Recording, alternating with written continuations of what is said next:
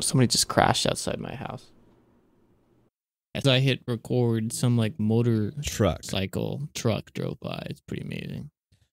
Well, one thing we can ask Alice Friedman is, when the truck stopped running, does that mean that the noise outside David's window will stop? It's like, well, the silence will be nice at first from no trucks, but then there'll be just like riots and murders outside my window instead. So, I'm David Torsivia. I'm Daniel Faulkner. And this is Ashes, a show about systemic issues, cracks in civilization, collapse in the environment, and if we're unlucky, the end of the world. But if we learn from all of this, maybe we can stop that. The world might be broken, but it doesn't have to be.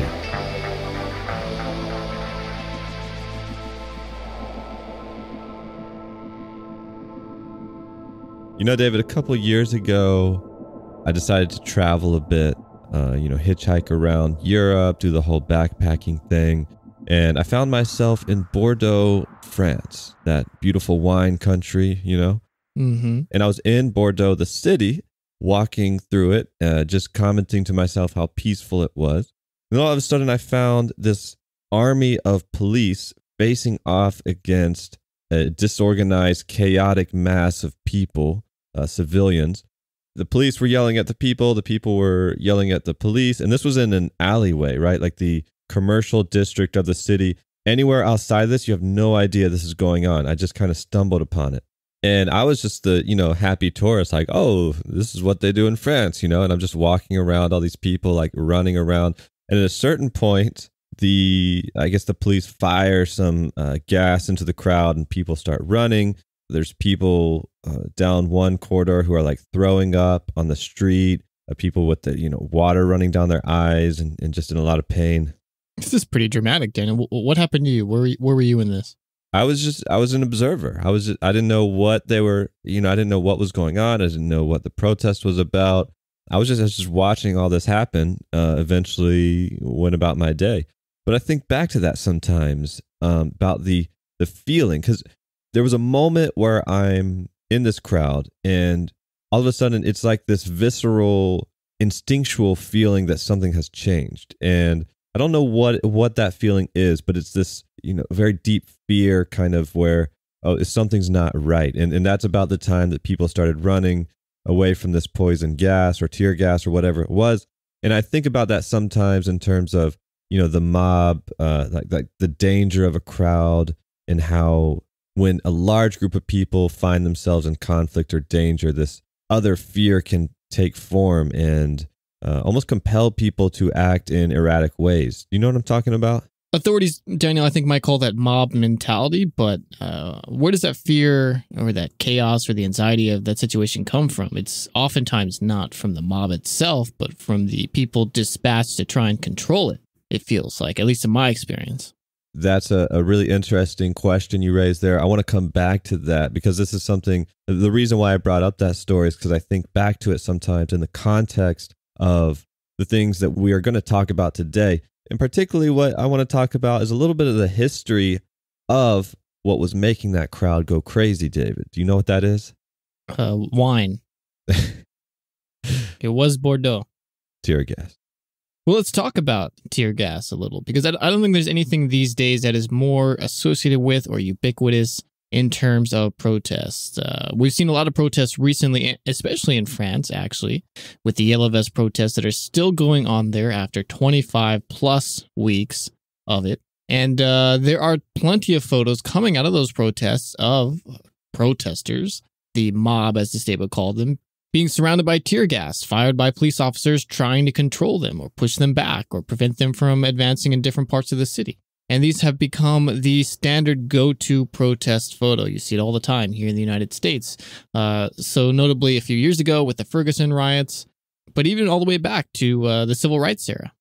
And even much further back than that, David. And this topic's so interesting to me because you're right. The image of tear gas with protesters conflicting with police is so ubiquitous now. We see it all around the world that if we didn't think about it, it would come across as this is just always been the case. This is how the relationship between protesters and police have always been. But in fact, this is something that has evolved over the past 100 years, or a little bit less than 100 years, and something that has really radically transformed movements for social change all around the world. And today there's a huge consortium of international riot-gear companies that supply this, everywhere from Brazil's Condor non-lethal technologies, France's SAE, Alcetex, Verne Karen, and Noble Sport companies. Germany and South Africa have big companies that export this gear. Israel, of course, is a huge one. The United States, we're famous for our companies Combined Systems Incorporated, Non-Lethal Technologies, Safariland, and Sabre.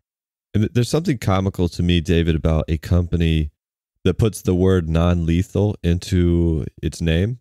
They're like, hi, I'm sales rep Daniel from Non-Lethal Technologies. Can I interest you in some riot gear equipment? Don't worry, it's non-lethal. You don't have to worry about the PR backlash. We are definitely not lethal. It's in the name. Do you think that's what the salesperson said? We're non-lethal industries. It's in the name. And then they kill someone. Yeah, exactly. Well, I guess, Daniel, they sort of have to do that in a way, right? Because today we associate tear gas with these protests and stuff, but when the product was first introduced into these nations, it was directly coming from the trenches of Europe of World War I. That's where this gas was developed, and people still very much at the time associated any sort of gas with these horrible travesties of war that took so many lives in such a grim and disgusting way. And we'll talk about this a little bit more in a second. But I want to go back to one point you made a second ago where you mentioned how we just have sort of assumed that this stuff has always been around, that it's been here for forever, that this is the nature of protests. But actually, tear gas, it does have a long history. It's over 100 years at this point. But the way that we've managed protests very much evolved along with this technology. It hasn't always been this way. And the same way, the police itself, how they operate, their tactics have changed dramatically over even the past couple of decades. And we'll get into that in a little bit. But police themselves, if we're going farther enough back, and I'm not going to get too deep into this rant, but they're less than 150 years of their own history. Depending on where you are in the world. Depending on where you are, yeah, absolutely. All these things that we very much take for granted of this is the way the world is, this is the way that it's always been, are not. This is the way things have evolved because of various reasons. We'll get into it, various motivations, which we hope you'll come away with by the end of this episode, understanding. But let's dig in with all that said, and I'm already getting distracted, and we're only a couple minutes in. Well, you're absolutely right. The tear gas traces its roots directly to the trenches of World War I. I want to talk about that history, but even recently, this has evolved significantly. And it's important to point out that, like those companies I mentioned, there's a profit behind the development and sale of riot gear equipment like tear gas. And 2011 was big in terms of realized profit for these companies. That was the year. The Arab Spring year, right? Yeah, exactly. The Arab Spring, but also we had Occupy Wall Street in the United States, countless protests around the world. And tear gas companies saw a threefold increase in sales during that year. And since then, it has been the weapon of choice for governments around the world to use against their own people. Tear gas, historically, it's been used nonstop for the past 90 years by Israeli defense forces in the Palestinian territory. It's been used countless times in India and Pakistan, Brazil, Indonesia, Thailand, China and South Korea. They're also major exporters. And tear gas is used so extensively, David, in East Africa that a Ugandan rugby team ironically named themselves the Police Teargas Rangers. That's how common it's become. That's sort of sad. But I mean, maybe before we immediately jump into the history of it, I don't know if everyone is entirely familiar with what tear gas is. Most people haven't been tear gassed, fortunately. I haven't. I don't know if you have, Daniel. Maybe you got some residual tear gas from your experience in Bordeaux, but it's not a fun experience, to say the least. So modern tear gas is typically dispersed through a couple different mechanisms. They'll be fired from what are essentially grenade launchers. There are grenades that are hand thrown. Sometimes there are drone disbursement methods. This has been tested a lot in Israel against Palestinians recently, and Israel is the hotbed of testing technology against protesters, and then the process of turning that into a profit and shipping it around the world, which again we'll get into.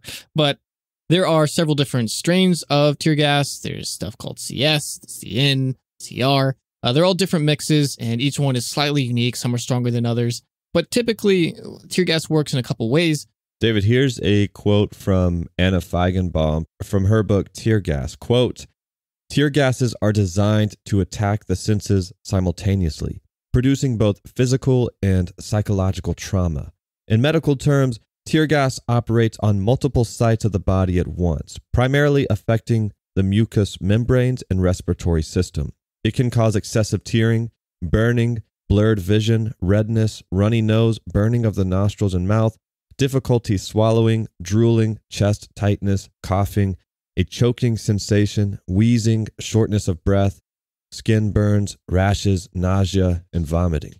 Tear gas has also been linked to miscarriages and to long-term tissue and respiratory damage." Yeah, exactly. She puts it much more eloquently than I was going to. But yeah, tear gas, it disables you. It makes you blind. It makes you unable to see. It makes you unable to breathe. It disorients you. You just want to get out of an area. And so it is used, which is the appeal, for exactly that purpose. Exactly.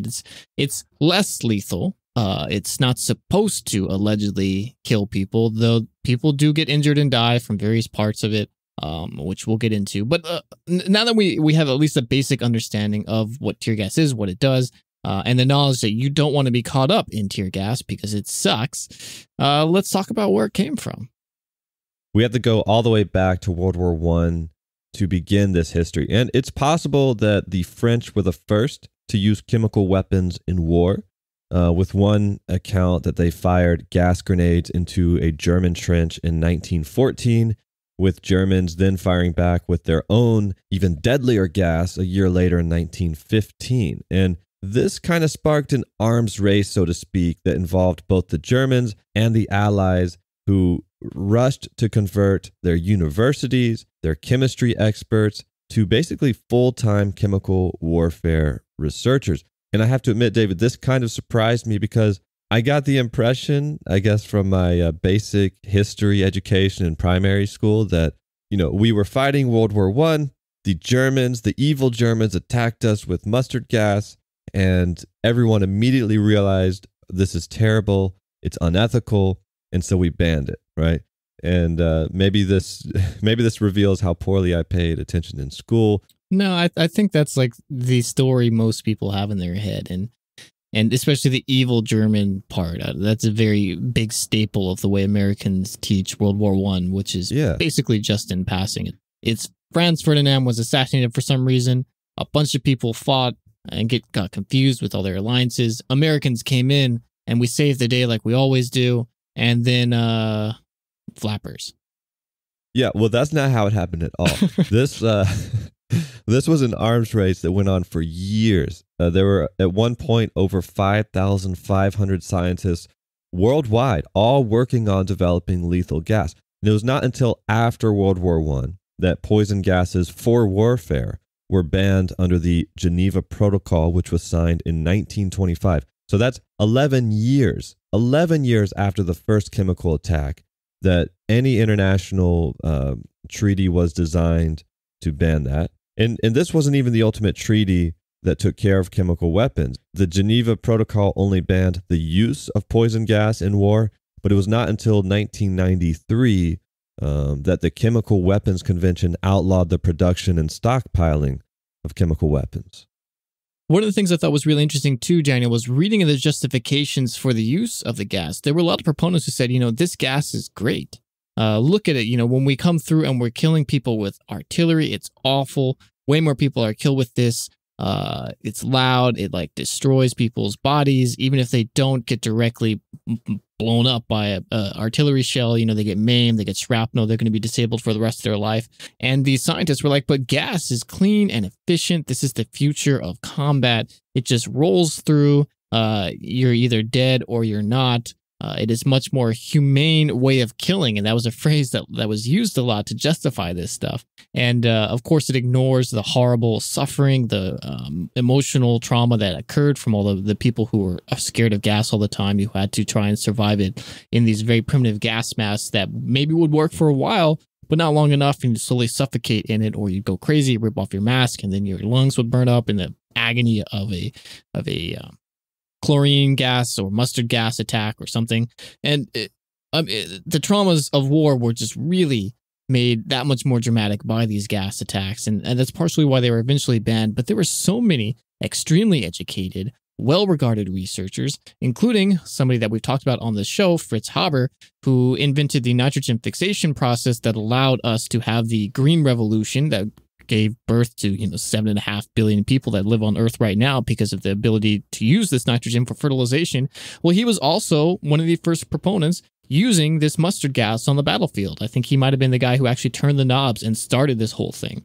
That is like very brilliant people asking for this just awful, awful thing.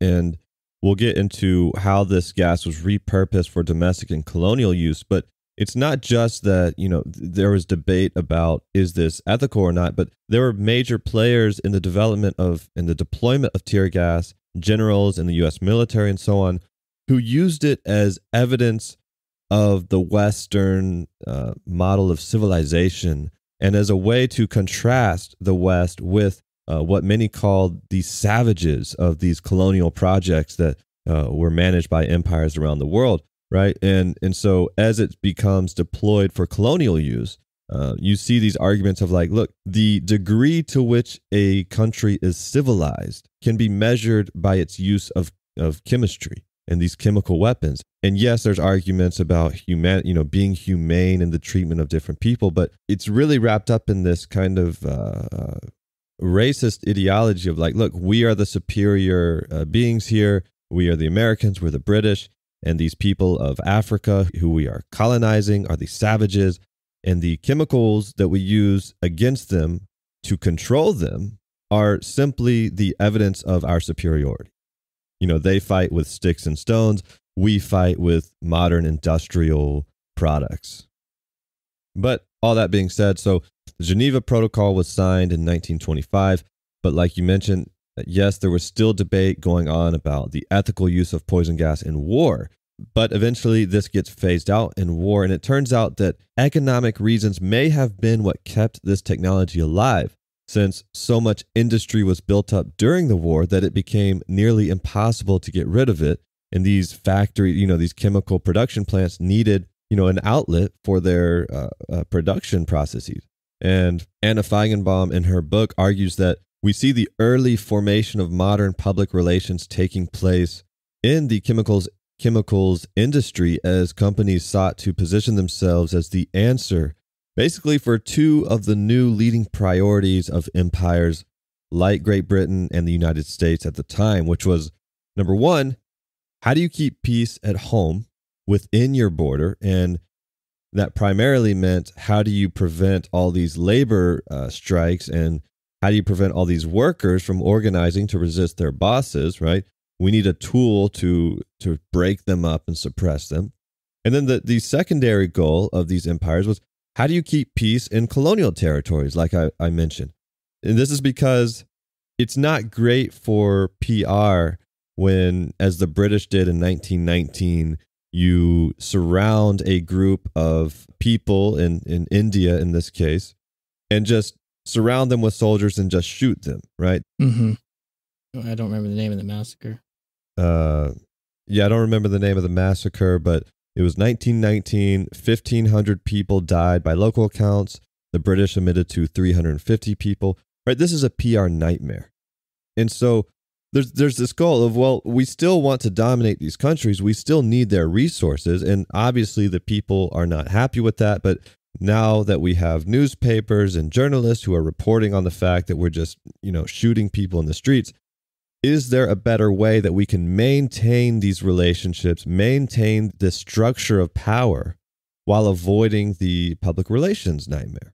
And this is the void that the chemical companies inserted themselves into, and they began advertising poison gas as tear gas or tear smoke as a solution to civil unrest and protesters, arguing, quote, "It is easier for man to maintain morale in the face of bullets than in the presence of invisible gas, and that tear gas isolates the individual from the mob spirit." I want to interrupt 1 second here, Daniel, and just point out, we've talked about this before, way back in episode 11, Designing Deception, where we kind of had to create a large shift in the way the economy functioned to deal with all this excess capacity that industry had been able to create after the war was over. So World War I, we were creating all these things for war, guns, tanks, chemicals like this, whatever. And now the war ended and we don't want to just shut down all this stuff. We want to turn it to something. So PR was created. We tried to shift to a consumer-based economy where we're trying to create this idea of people will have wants and they'll go out and they buy these things, and we'll really change how the entire economy works and how we target people, and the psychology of advertising really started getting going. But I think this really illustrates just how ridiculous it is when you're thinking about these people who are making these poison gases. And I guess tear gas is a poison gas, even if it's not technically fully lethal like something mustard gas is. But say, how can we take this horrible gas that we're making that's used to torture or kill people in the trenches of Europe and make that into an industry that we can keep these factories running domestically here in the United States or in Great Britain or wherever, but not for war specifically? And the fact that we're asking that question at all is insane, right? How can we take these weapons of war and then profit off of them outside of that war? But a huge amount of our current world is because of this. How can we take these things that we're designing for war, preparing for war, and spin it around and make it profitable when we're not in war, right? That's the whole way that the economy looks like it is now. Yeah. We've talked about this with shipping containers. Those exist because of this stuff. And it really makes you wonder just how much of the world is the way it is right now because of war. And not because like these are the new border lines that we've drawn and stuff, but like just the sheer manufacturing and the way that we interact with each other and the way that the economy is and our political structures and all this, because we are designed around war. But I'm getting a little off topic right again. No, I think that's absolutely true. Is like you said, in Designing Deception, we talked about the remaking of the American economy, the Western economy, to consumer needs above a needs-based economy, precisely because of the factories that had been built up during the war. And so this tear gas campaign was ultimately two-tiered, in which the chemical industry owners and the military officers of the war collaborated together to manufacture and test new gas products. So we see the early emergence of the military-industrial complex occurring at this time, where companies are profiting off of relationships with military officers who had to pretend there was this distance between them, but in fact they are meeting for lunch. They're discussing, how can we test your product, and giving the ability of these companies to succeed through their relationship with the military. And then on the other end of that was the positioning of this product for private consumption, with salesmen visiting and distributing these products to prisons, private security firms, military branches, and even put on stunts for police departments to entice them to purchase from them. They even sought out companies who could use the tear gas against their own employees, right? One journalist wrote in 1936, quote, "Firms engaging in this sort of business do not wait for strikes to commence. They go after the business before trouble breaks out and persuade industrialists to arm, regardless of the consequences to the workers." And so that's also an interesting part of this history, which is at one point in time, companies were purchasing tear gas directly from these chemical corporations to deploy against their own workers. I don't think this is legal today. Well, I actually was curious, and I went and I tried to find if you could just like buy tear gas, you or me. And I couldn't find any bulk things. I didn't contact manufacturers directly because I didn't have time to in terms of the show. Maybe I still will do that. If anybody knows for sure, let us know. We'll add it on the webpage. But you can buy tear gas grenades, like one-off grenades. And I guess legality is questionable depending on what your state rules are or whatever. But you can still sort of buy tear gas. But I don't think like Coca-Cola is buying tear gas to break up strikes in South America anymore. I think they just pay death squads to do that. It's easier. Yeah, everything these days is layered in contractual relationships, right? That's a very diplomatic way to put it. Yeah, no one ever does anything directly. It's like if the U.S. military wants something done in Venezuela, we likely just funnel the cash to some local militant group there, and then if anything goes wrong, it's their neck on the line in the media, right? There's always these just like companies have shell corporations, I feel like governments also have shell organizations, right? Yeah. So if anyone is looking for a shell organization and they want to pay us to do that, reach out to us.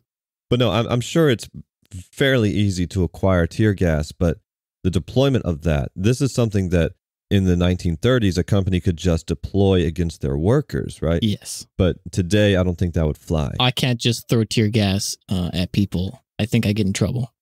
Okay, so that's the domestic front. I just want to touch briefly on the colonial side of this. And what I think is particularly interesting is that the U.S. is the one that embraced tear gas primarily. The United States was the one that was manufacturing this stuff and pushing it around the world, trying to get other governments to adopt it, trying to get their own domestic organizations like police and military to use it. But Great Britain actively opposed the use of tear gas for quite some time on the grounds that it was unethical and uncivilized, so that completely different from the United States. It took a long time for Great Britain to come around. And I think that's really important. Again, going back to the fact that today it's so ubiquitous everywhere. Every single country where there's civil unrest going on today is likely deploying tear gas. And so we take it for granted, perhaps, as just being a normal component of domestic riot gear arsenal. I wonder how much of that at the time was specifically also because a lot of these police officers who were asked to fire this stuff had been in the war and had this trauma with gas, and we're not so sure that we should be firing gas at civilians. At least that's what I would like to think, that there was a moral question there, but especially in a lot of these colonial situations where they didn't exactly see the people that they were trying to subdue as equal or even entirely human. At times, maybe that's not the case, but let me cling to this little bit of fantasy here, Daniel. Well, it's hard to say, David, because those aren't really the people who are, at the table of these debates, right? That's true. It's the 3-star generals or whatever, right, that are having these debates in the first place. But regardless, it's very likely that economic pressures is what helped Great Britain change its mind on the deployment of this. Again, going back to that 1919 massacre in India. Well, Great Britain was having economic issues with other colonial projects. For example, the copper mines in North Rhodesia were very important to Great Britain, and they had problems with their workers who, I guess, didn't want to be slaves for the empire. And one panicked police officer actually wrote to the Crown in the 30s that, quote, "There is always a likelihood of trouble in the mining areas round about Christmas time."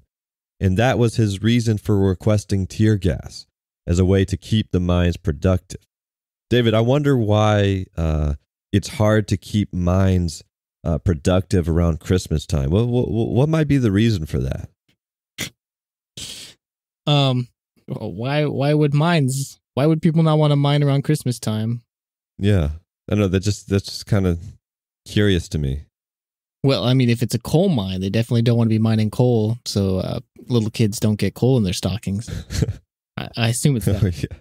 Oh, no, that's true, David. If no one's mining coal, what is Santa going to use to deliver to all those naughty children? Do you think that Or no, wait, maybe it's the parents who are naughty, right? They're the ones that don't want the coal. Well, I think I know who's naughty, but I don't think we need to say. But do you think that coal in stockings is pro or anti climate change? Like, is this paid for by big coal or is this like anti big coal? Oh, like saying like if you're bad, you deal with coal. But in order to get that coal, you're like funding big coal. You have to extract it. Yeah. So I don't know. Maybe it's a wash. Yeah. I don't know. We'll have to research that and maybe do another show on it. All right, so I want to fast forward real quick, David, to the 60s United States, because this is kind of where things take a turn. And we can derive some main points from this little history. And that's that with a lot more civil unrest in America during this time, there was a reactionary approach to policing that was a lot more aggressive, right? There was huge violence between police and people who marched in the Selma marches in the 60s. And this is where things started to change, because police started using tear gas more offensively and punitively, right? So punitively being that, during the civil rights protests like Selma's marches, there were accounts where to escape the tear gas, to escape the police brutality that was going on, many people would run home. And there were times when police would chase them to their home. And then once they were inside, fire tear gas canisters into, through their window. And there was one man's house that caught on fire for that reason. And of course, police were starting to use this more offensively by preparing to use it no matter what before something even happened. And there's one I want to draw your attention to, David, which was what happened at People's Park, California in 1969. The university, UC Berkeley, had purchased this plot of land to turn it into something, but they never did. It became dilapidated. And so some students in the area and also some other people in the community got together and said, well, let's turn this into a park. Let's beautify it ourselves. And of course, the university didn't like this. This was their private property after all. Doesn't matter if they are not doing anything with it at the moment. How dare you? So there was a protest that came about from this. And Ronald Reagan was the governor of California at the time, and he responded with such force. He called in helicopters. He had police come into the area and shoot buckshot into the crowd, in one instance killing James Rector. And this was a major paradigm shift because it was a scene of complete brutality, right, that was against these defenseless students. But Ronald Reagan justified it by calling these protesters essentially enemies of the state. He accused the students of being, quote, bent on destroying our society and our democracy. And through that, he justified this use of force that the police used that resulted in the death of James Rector and injuries of others. And so I want to end the history of tear gas here and kind of reflect on the changing relationships of people to their governments and what it means when the government, let's say here in the United States, looks at a group of students who are, they have an issue, they have a grievance, they want to take care of a park, they want to do this or do that, looks at those people and says, look, they're destroying our democracy. This is anti-American. These are enemies of the state, and we're going to use force to destroy them. Can I jump in? What do you think? What do you think about that? I think you really hit on a point that it was some of the motivation for doing this show for me. And this show isn't just about tear gas, even though we've rambled on about it for like 30 minutes at this point, but like a larger discussion of protests and the way that we interact with the state. Because usually when you're protesting, it's always going to come in contact with the state, whether you're protesting a specific company or something that the country's doing itself. The state is going to intervene at some point, and that's where it goes from a protest to a tear gas situation or one of the other less lethal techniques, or sometimes the lethal techniques that are used to try and control it. And I don't want to sit here and say, or even like half pretend that every protest is good, because they're not. We see things like Charlottesville a couple years ago, which was a protest by neo-Nazis. That is obviously not good. It ended in tragedy. Unrelated to this, but a lot of times, I would say the vast majority, at least in my experience of protests, are people out there who just say, this world sucks. This thing sucks. This way of life right now, it sucks. I want something better. I can imagine something better, and I'm willing to go out there and ask for something better, even when I know that might risk myself, that I might end up arrested. I could lose my livelihood because of that. I might get injured, or in some situations, I might even die. And the way that we react to that the state reacts to that, isn't to say, okay, I'm listening to what you're saying. It's get the fuck out of the streets. What are you doing? Go back home. Return and stop complaining, citizen. And that has been the standard response for forever. These are people out here asking for something better, and we respond by shooting tear gas designed in World War II to murder people, to force them out of trenches so they could be shot and killed. And that's our response. That is the situation of protests right now. We look at France and the situation. They've been going on for months at this point. These are people saying, you know, this world can't keep on going like it is right now. And what do? They get tear gas in their face. You look at UK right now with Extinction Rebellion. People saying if we continue doing what we're doing now, the world will burn. Billions of people will die. And they're getting tear gas shot in their face. They're getting locked up by the thousands. When people go out and ask, I want a better world, the state's response is to say, well, too fucking bad.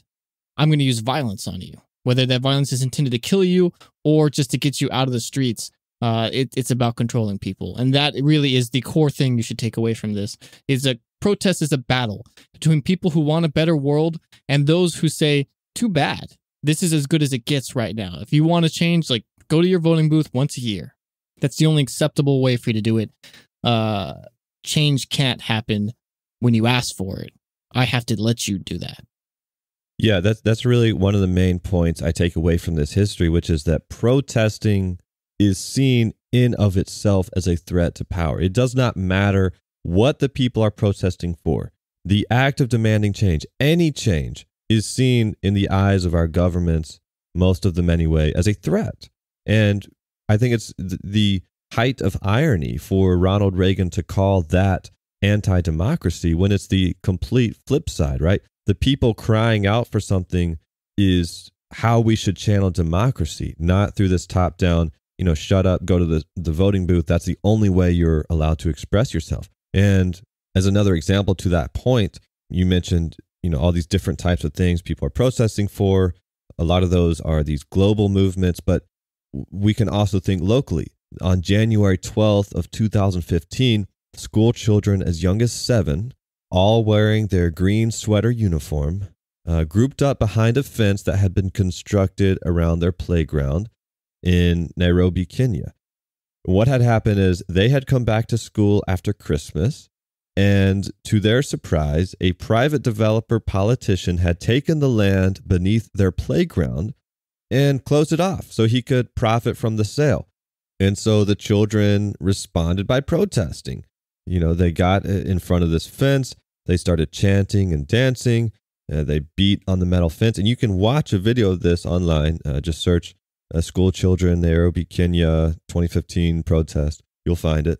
And the response was police showed up in riot gear, and then they fired tear gas into the crowd of students. And several of these children were hospitalized by what one witness described as brutality beyond words and beyond description.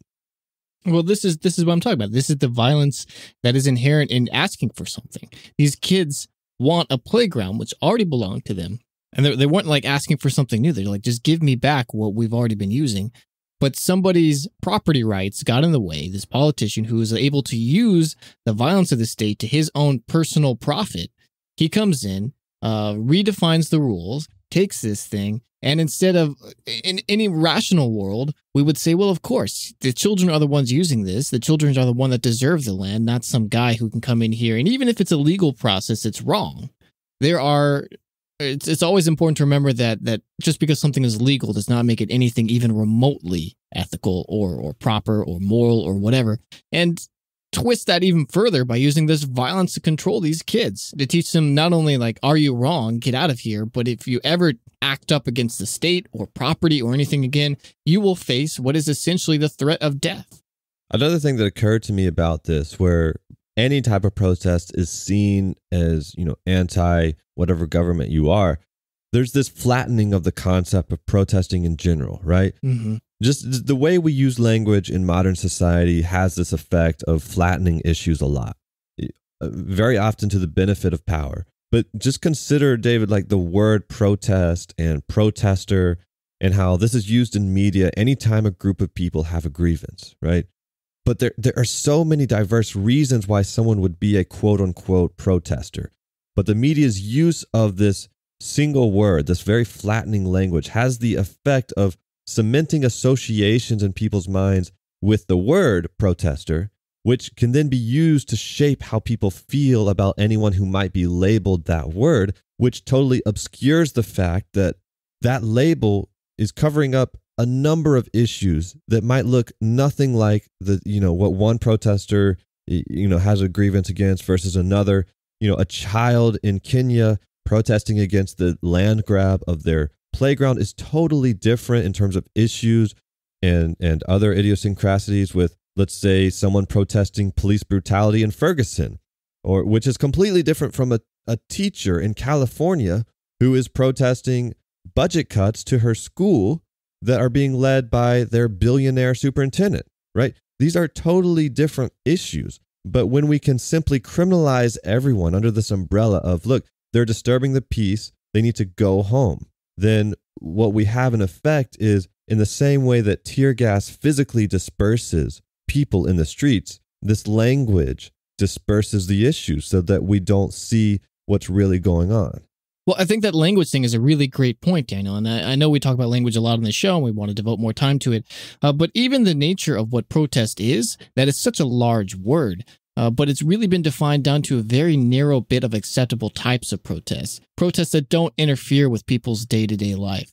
People have labeled that, non-violent protests. But non-violent protests is created initially or popularized by Gandhi, which was an idea that they really ran with, and then it inspired others like Martin Luther King and others, was a concept that they called satyagraha. I'm sorry for the Hindi and Sanskrit speakers out there that I butchered that, but this is the nonviolent protest that we consider today, but it wasn't what we would recognize necessarily as nonviolent protests. It involved a lot of economic violence, blockading roads, making sabotage so trucks and military things couldn't get by.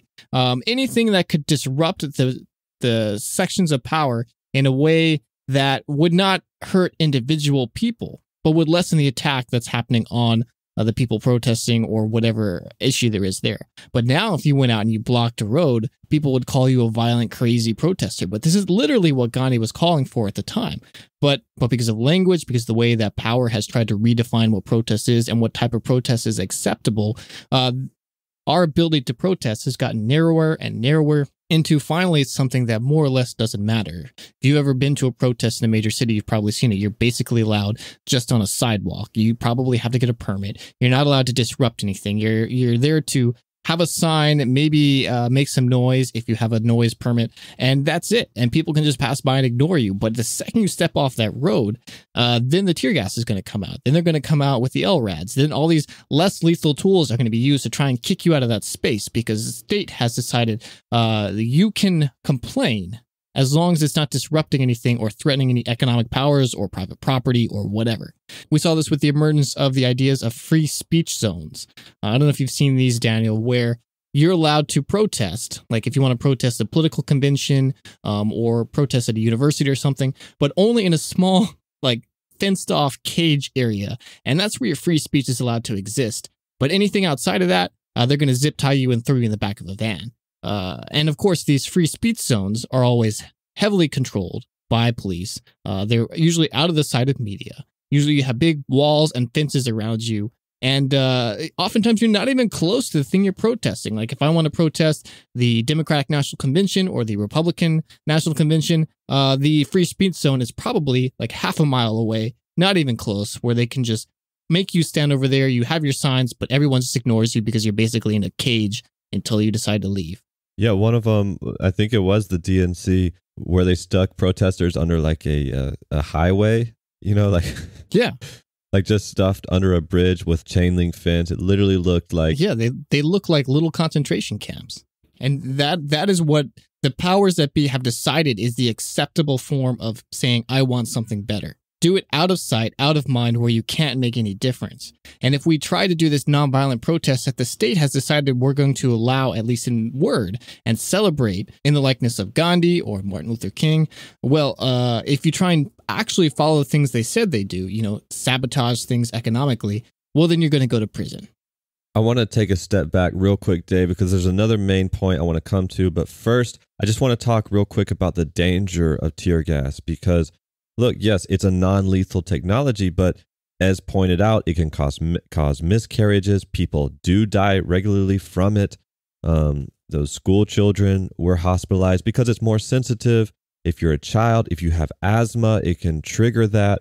And one of the benefits from the government standpoint of tear gas is it's non-discriminatory, right? So if there's a crowd of 1,000 people and there happens to be 2, 3, 4 babies in there, the tear gas doesn't discriminate. So maybe it only causes someone pain who's a healthy 30-year-old person, but maybe for that baby that has lasting and damaging effects. In 2013, more than 8,000 people were injured by police in protests across Turkey. And at one point, police used upwards of 130,000 canisters of tear gas in just 20 days, which before that had been a year's supply of it. One woman who was injured by tear gas had to receive 2 brain surgeries. And although she has a master's degree, she's a professional dancer, she knew 4 languages and actively volunteered in her community, this damage left her unable to read, to write, and to speak. You mentioned Ferguson, David, where we saw a massive protest spark after police shot and killed Mike Brown.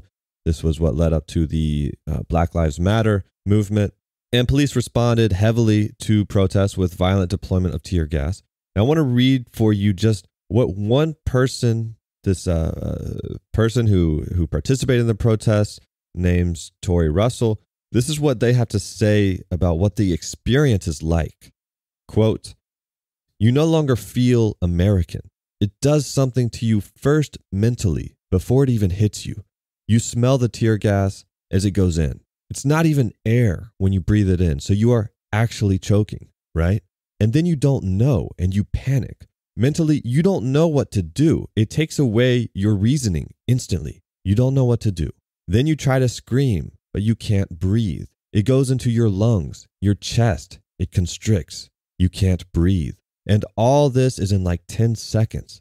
Then you just start crying. Tears just flow down. You start sneezing, coughing. If you don't get out of that 5-yard ratio, then you're instantly going down to the ground." And so one thing I want to say is that going back to that language and how we paint protesters and these movements as violent, it's undeniable that more often than not, it is the police who are using these tactics that are themselves the instigators of violence. You know, consider Tori Russell's visceral reaction to tear gas. And in the context of what Tori is protesting against, the fact that police in America regularly and indiscriminately murder innocent black people in the streets, in their backyards, in their own beds. And the excuse is always that the police officer feared for their life because the victim moved too quickly or put their hands in their pocket when it was just a cell phone. Well, I wonder how many people have been killed because a police officer fired tear gas at someone who then panicked, just as Tori Russell describes, which then provided the officer the justification for unloading a full magazine of bullets into their body. It reminds me of a story I told on this podcast a while ago when I went to a peaceful protest in Atlanta to show our support for the families who were being separated by immigration officials. And the police responded by driving motorcycles through the crowd of people. Before they did that, we were peacefully on the sidewalk. But once they started ramming their motorcycles through the crowd, we were in the streets. But it was the police that incited that violence. They were the ones physically ramming their bikes into people. And it makes me wonder, how close might some of us, some peaceful protester, have been to, let's say, involuntarily reacting with, extending their arms, responding in anger, maybe pushing a police officer. And all of a sudden, just like that, that's the justification the police need to start pulling the triggers. And again, tear gas, this non-lethal technology, it plays this double role in shaping the public image of protesters when violence does occur. On the one hand, it creates chaos. The deployment of tear gas is what causes crowds to panic. But then that panic, that chaos, is what visually justifies the presence of police. We see images of protesters running, going crazy, and all of a sudden, that image is used to justify this line of police officers in riot gear. But then if protesters try to cope ahead by, let's say, wearing gas masks or something like that, well, then it's very easy from a public relations standpoint to point at those protesters as violent agitators. Look, they brought military gear to a so-called peaceful demonstration, right? And so All of this plays into the criminalization of protesters in multiple ways. Of course, when it's not the protesters who are throwing the tear gas or any of these chemical weapons, but it's just there to try and resist at the attacks that they know will come from the police as the police choose to escalate the situation in order to be able to arrest the protesters and get them out of the way. Because if you can get them out of sight, off the streets, then you can shut down whatever it is they're actually trying to ask for. And then there's one other point I want to make, David, which kind of goes back to the history of tear gas. But in the 20s and maybe the 30s, when tear gas was being developed by these companies and being marketed to police agencies, there was an early model of this that was designed from the ground up to be shot point blank indoors. And it was marketed as such. And it highlights the point that tear gas is not a tool that has been repurposed, right, for this riot gear equipment. It's not a baseball bat that has then been repurposed to, as a billy club, right? The sole purpose from its conception in a factory somewhere is to be used by a government against its own people. That's its only function. It has no other purpose. In fact, it's been banned from war. You can only use it against your own civilians. It's the only place that it's allowed to be used internationally. Yeah. And it brings up a question in my mind. What is our relationship here to power?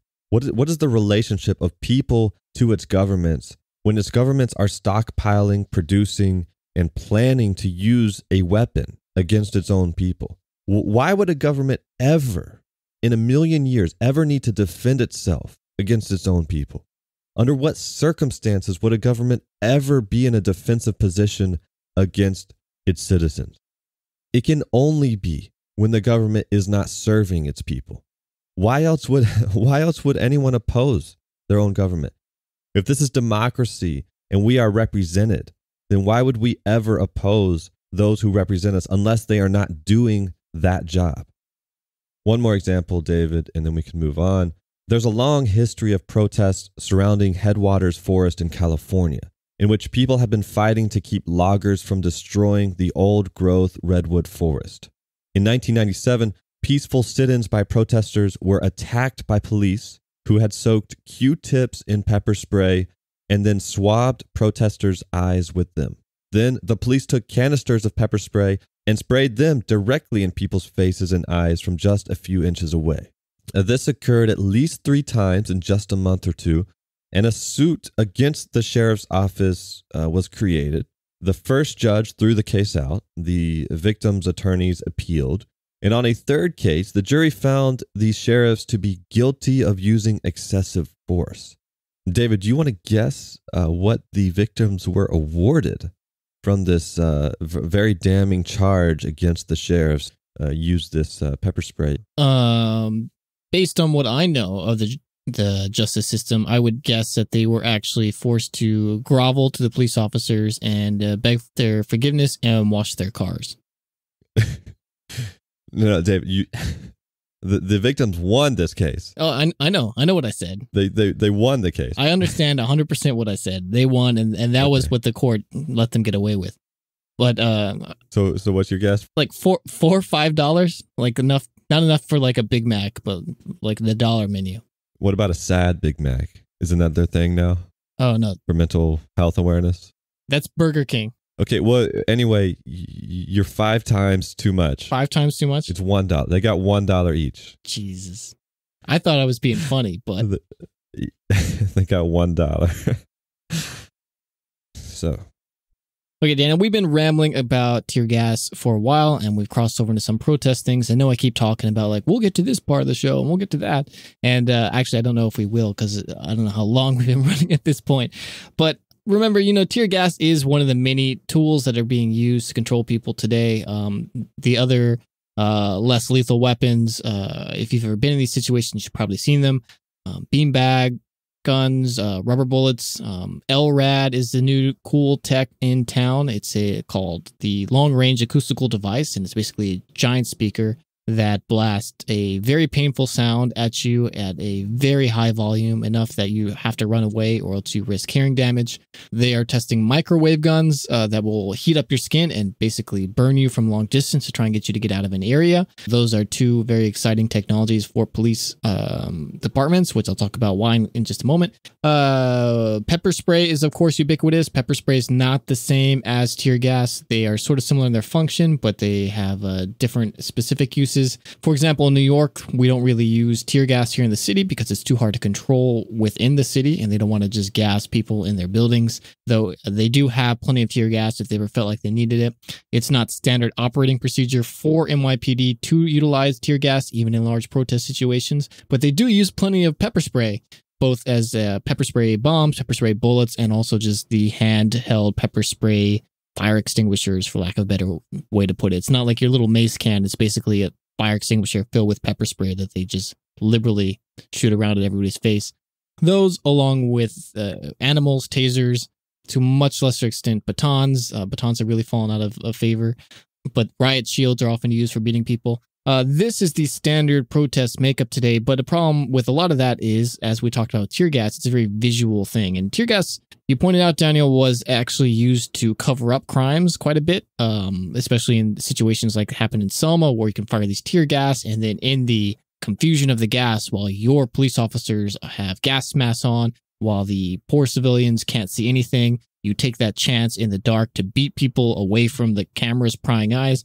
Well, now people have associated just the vision of gas as something that is negative and scary against the police. So they really are trying to think about their public perception with the new technology that's being deployed, which is why you're seeing things like these LRAD systems, where you can disperse a large crowd who doesn't want to hang out and go deaf, but there's nothing to take a picture of. There's nothing there. It's just people running away. The same with these microwave guns. They don't even really look like a gun. They don't leave any mark. You're not going to shoot somebody and leave them with a bruise that they can take a picture of earlier. Maybe they have a burn, but it's just a red spot on their skin. This is the future of protests, because police departments have gotten savvy and realize it's not just enough to be able to disperse this stuff, but we have to do it in a way that doesn't spread on social media. And I think that's really where the industry is heading. So tear gas will always be part of the arsenal, and it'll always be the last choice that they make. But I think the future is moving away from tear gas, which is in some ways even more insidious. Yeah, absolutely. It's kind of unnerving to me because tear gas just represents, look, the need was, we need something that is not as visually violent as shooting somebody. So in a way, tear gas, the function is maintaining status quo in terms of our relationship to power, right? It goes back to, we have our colonial slaves to mine copper for us, and we need that status quo to continue. And if it becomes intolerable to the public to see the violent means we use to keep that mine productive, we'll switch to a different tool that's not quite so violent, at least visually. And I think you're absolutely right with the proliferation of surveillance, facial recognition, that predictive policing technology, like we talked about in episode 9, Nothing Left to Hide. We're seeing, power move towards these tools that, like you said, can control people without physically controlling them. And that is a deeper insidiousness. But why don't we talk about maybe some ways we can fight back? Well, it's funny that you mentioned that, Daniel, because this really is a show at its core about fighting back, right? A protest is when people decide, I've had enough. It's time to fight back. And we can warn you about some of these tools people are using. I can give you some protest tips, as well as street medic tips if you're in a situation where you are being assaulted by these tear gas or pepper spray things. And I guess I can get to that in a moment. But I think at its core, just thinking about our relationship to state power, thinking about our relationship to corporate power, thinking about our relationship with our community when we do want to ask for something, whether it's protest, what that protest might be, and not limiting ourselves to that very specific media image of a bunch of people on the side of the street with signs, and on the other side of the street or in the street, there's a bunch of cops making sure they don't do anything out of line, or the image of 100 cops and 20 protesters there, which we keep seeing more and more. After the WTO protests in Seattle really changed the way that police interact with protesters, which is an interesting story. maybe we can touch on that a little bit today, Daniel. But thinking about the ways that we can take action, the ways that we can make a difference, the way that we can ask for something or achieve that something, not even just having to limit ourselves that can I have this, but actually going out and getting that, I think is what we really want people to start thinking about and to take away. Because, yeah, we've been talking about a lot of failures in this protest world because of this state power, because of these tear gas techniques and other things, but there are a lot of victories at the same time. Just briefly, I read another book, David, called Direct Action by L.A. Kaufman.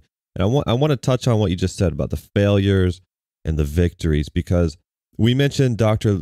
Martin Luther King Jr. and Gandhi earlier, and I think they represented something in protesting that has changed. So we think about the type of civil rights protests that were going on in the 60s, the type of protests that Dr. Martin Luther King Jr. led. You're absolutely right about the civil disobedience meant to disrupt, but there was also this kind of, central leadership. There was a lot of planning around many protests. There was a lot of violence happening, not in the nonviolent protests that enabled the nonviolent protests to work too. I don't want to give an entirely sanitized story of history that we like teaching, especially in Western schools and particularly in America, where Martin Luther King and Gandhi were able to change the world for the better by just being peaceful, because both of their successes were absolutely enabled by the violence of others, either the state itself in other parts of the world with military actions, which is sort of what led to the end of colonialism in India for the British, or by other parties who were directly involved in the same struggles alongside these charismatic nonviolent leaders, people like Malcolm X, whose actions were just as important in getting eventually to that change. But again, that's another topic.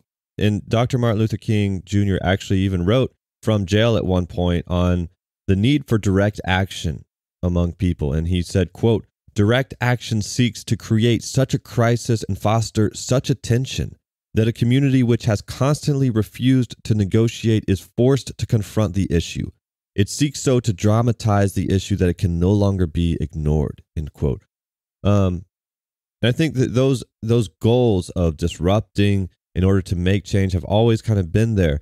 But I think in terms of tactics, at least as L.A. Kaufman writes, there's a bit of a shift in the 60s and the 70s in which protest movements and the ways that people went about getting that change moved from a more centralized structure, a kind of top-down, national leadership plans it, then promotes it, lets everybody know, and everybody across the nation shows up, to something that was more decentralized, that included way more voices in these smaller groups that then fought to enact change in their local communities. And this shift, as she writes, takes place after the May Day protest of May 3rd, 1971, in which 25,000 protesters showed up to organize an anti-war direct action protest to block traffic going into D.C. at more than 20 bridges and different traffic choke points.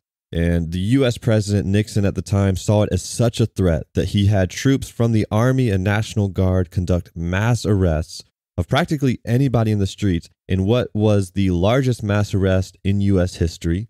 7,000 people were arrested on the first day and 13,000 were arrested total in the span of this protest.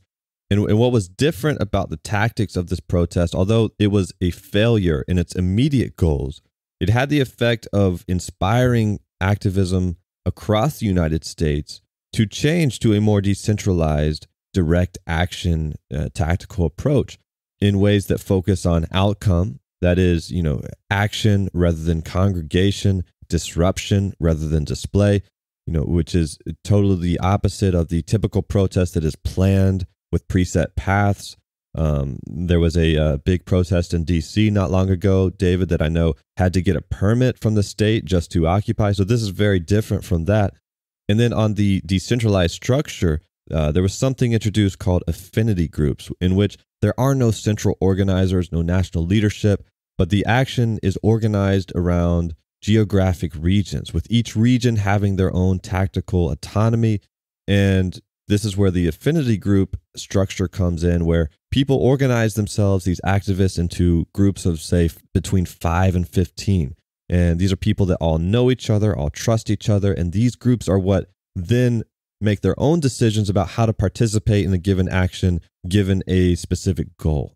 And I think going forward, this is a really important change in tactics, because something we haven't talked about, I don't think, but one thing that came to light in the 60s and 70s was the way the FBI and even the CIA in the United States actively targeted its own citizens by disrupting groups from within. This is one of the things that helped destroy the Black Panther Party at the time, with the FBI infiltrating them with informants, sending letters to Fred Hampton and Eldridge Cleaver to create relational discord between them and kind of break the party up. But when there is no organizational structure like that, there is no easy way to disrupt what people are doing, because there's no one leader to target. And so, as L.A. Kaufman writes in her book, after this Mayday tribe and after this kind of shift in the way the U.S. government responded to protests, there was this change, because those who were protesting in civil rights movements of the 60s and 70s, and those who were protesting the Vietnam War,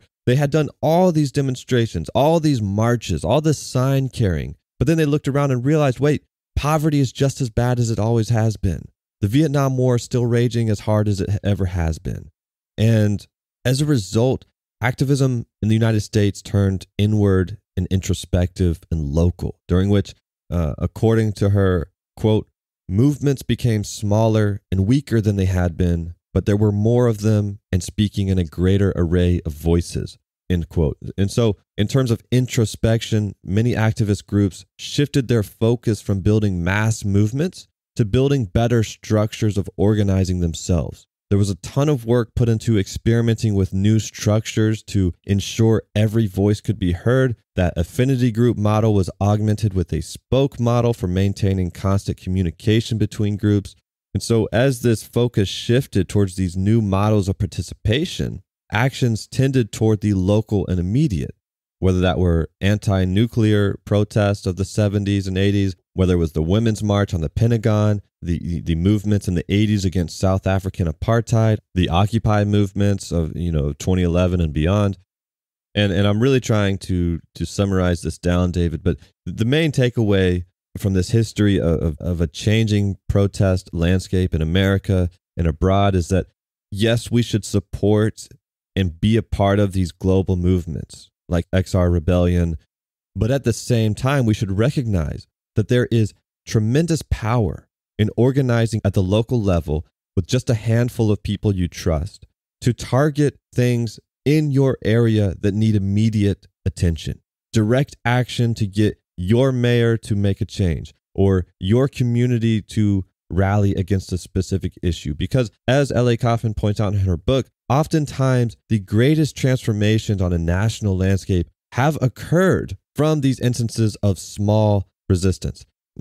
As one example, she cites the 1977 Seabrook occupation, in which just 2,000 people occupied a site for the new construction of a nuclear power plant. But to even participate in this, activists required each participant to attend 7-hour-long trainings, organize themselves into affinity groups, and this action alone inspired similar actions across the nation. And many people point to this movement as responsible for the enormous reduction in planned nuclear power projects in the U.S., for better or worse, depending on how you feel about nuclear power. But the point being that fighting back in your local area can sometimes be the most powerful thing you can do.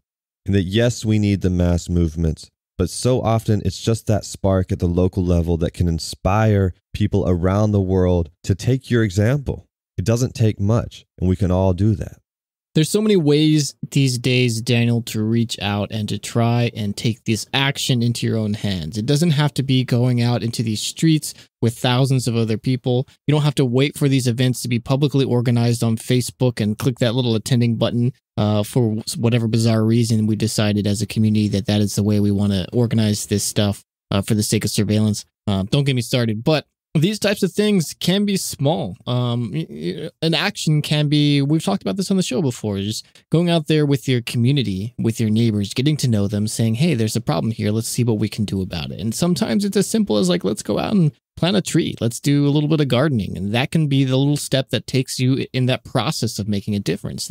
Planting a tree somewhere can absolutely be an act of protest. It doesn't have to be in the streets battling with police officers. And I think in a way, the state sort of wants us to think about protest in those terms, because that is where the state has the most control.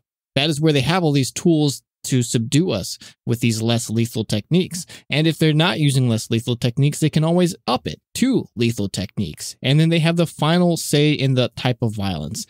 And they can lock you up. They can take away your livelihood. That is their battleground, and that's where they want you to fight it. But if you turn to other places, in these small little nooks that the state power doesn't quite reach, then you can really start pushing back.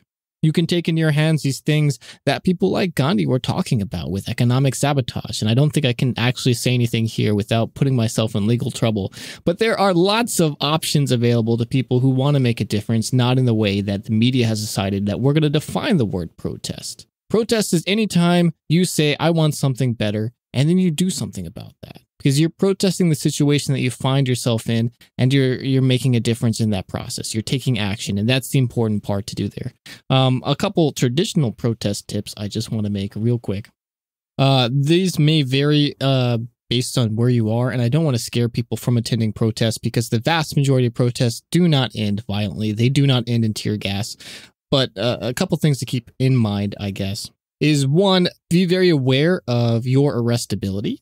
If you can't get arrested, don't get in a situation where you will be. If things start heating up, get out of there. This is especially important if you're an immigrant, if you have to take care of people, if you have a job you can't lose. There's no need to be a hero. There are people out there who can be arrested, and they will do that. And furthermore, let people know this too, so they don't accidentally get you in situations where you can be arrested because they're not paying attention. On the same flip side, if you can be arrested and you want to be arrested for some reason, like Extinction Rebellion is planning on doing to try and get as many people as possible to be arrested, don't put people who can't get arrested in danger in your attempts to be arrested. Because yeah, you might be fine. You might have bail money. You might have somebody who's there to come and get you out. You might not get fired. But if you accidentally get somebody arrested who can't be, they might be deported. They might end up homeless. These are all things you need to keep in mind. It's not just about you. It's about the people around you. And so knowing who those people are important in making sure that you yourself don't make things worse.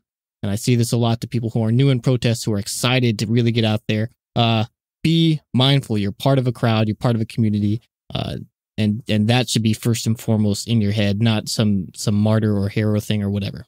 Safety stuff, it depends on what the season is. We're coming up to protest season right now. It's starting to get hot around the country. Make sure you have plenty of water. Most protest injuries I see are because people are not drinking. So make sure you have water. Make sure you have snacks. If you're diabetic or whatever, make sure you have things that can keep your blood sugar up.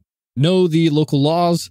If you can't step on streets, you don't want to get arrested, don't do that. If you can't mask yourself in your district, don't wear a mask. All these things are important. Wear your sunscreen. That is always important. Make sure you're dressing properly. Hats are great. Hats with bills are even better because they can slightly hide your face. I recommend bringing a backpack because not only can you store stuff in it, but you can also spin around and use it as a sort of shield if the cops ever bring out beanbag guns or something. The move is turn your back to the cop, put your hand over your neck, drop your head down, and then walk away. And that is the most secure you can be. Your protest will probably have street medics if it's well done. Find them. They will help you. They have water and snacks and whatever other things you need. Don't be afraid to run away from situations you don't feel comfortable in. If you do get pepper sprayed, we've run lots of tests on pepper spray, including a lot of people who volunteered to be pepper sprayed with a lot of different types of spray to figure out what is best. The online myth about milk is not true as far as we can tell. It just makes you gross. So the best way to do it is take a bottle of water. Do not wear contacts to protest. If somebody has contacts in their eyes, get them out before you flush them. But basically squirt the bottle of water from the inside of the face to the outside of their face repeatedly to flush them. Hold their eye open. The person doing this should be wearing a glove, or else you're just going to get more pepper spray all over their face. Do this to both eyes. Also sort of rinse off the rest of their face. Make sure the person does not touch their face. Make sure they do not touch their hair, because they're just going to get pepper spray back in their face if they do that. go home if you've been pepper sprayed. Wash your hair immediately because you're going to sweat and get more pepper spray in your eyes. And wash your head when you shower by backing up slowly into the shower with your head back so that the water from your hair doesn't run down your face, or else you're just going to re-pepper spray yourself. Wash your hair with shampoo, get clean, whatever. Of course, again, I don't want to scare people. This hardly ever happens, but it is good to know sort of what to do. I'm giving you a very, very quick, basic rundown of that. Maybe at some point, Daniel, we can go into more detail about this. If anybody has specific questions, feel free to email me. I'm happy to help. But there's probably also a street medic collective in your city that can give you this type of information and take care of whatever fears you have when it comes to getting involved in these types of situations. Don't be scared. They're fun. You'll meet great people, and you can have a very visible way that you're making a difference. But don't limit yourself to solely these types of protests, like we mentioned. There are lots of different actions you can take, little, big, all in different parts of your life that can be acts of protest. Acts of protest are you saying, this is not good. I want something better, and I'm going to do something about it. And that's all anybody ever expects from you. Well said, David. I know you have a lot more to say on this. So, if people are interested in a whole show on this topic, maybe what it's like to be in a protest, what to expect. And, David, you can talk a lot more about how to prepare given different situations. Maybe we could do that if people are interested. Yeah, and let us know. We love hearing show suggestions. We love hearing from the community as a whole. We've got a large, great community, and we love all of you. So don't ever be scared to reach out. You can email us, you can message us, you can join our Discord, and we'll tell you all those details in just a second. But this is where community starts. So we have to begin somewhere, and we hope we can make a difference together. And as always, Daniel. Let me guess, David. That's a lot to think about. You got it. But think about it and do something about it. We hope you will. You can learn more about everything we talked about today. You can find the books that we've mentioned, maybe even that video on our website, as well as a full transcript of this episode at ashesashes.org. A lot of time and research goes into making these episodes possible, and we will never use ads to support this show. So if you like it and would like us to keep going, you, our listener, can support us by giving us a review, recommending us to a friend, or visiting us at patreon.com/ashesashescast. We also have an email address. It's contact@ashesashes.org. And we encourage you to send us your thoughts. We read them and we appreciate them. We are also on all your favorite social media networks at ashesashescast, and we are in fact looking for people to help us manage our Twitter. We're going to hand it off to people weekly in the near future, so if you're interested in that, you can join our Discord, which you'll find at the top of our website, the invitation link to that. Just click Community Discord, and you'll be on here. It's a great group of people, and there's a chat room set up for social media. If you're interested in helping us run a Twitter for a week or two or whatever, pop in there, say hey, and we will start getting that sorted very soon. We are also on Reddit at r/ashesashescast. Next week, we'll be digging into that IPBES global assessment report that we mentioned last week. The full report isn't quite out yet. It'll be coming out later this year, this full 1,500 pages, but there are 50 or so pages of summaries for media and policymakers that we will be digging into, because this is a very important thing that we want to make sure that our listeners and everyone else in the world is all caught up on this. This is just as important as the IPCC report, so we absolutely hope that you'll tune in for that.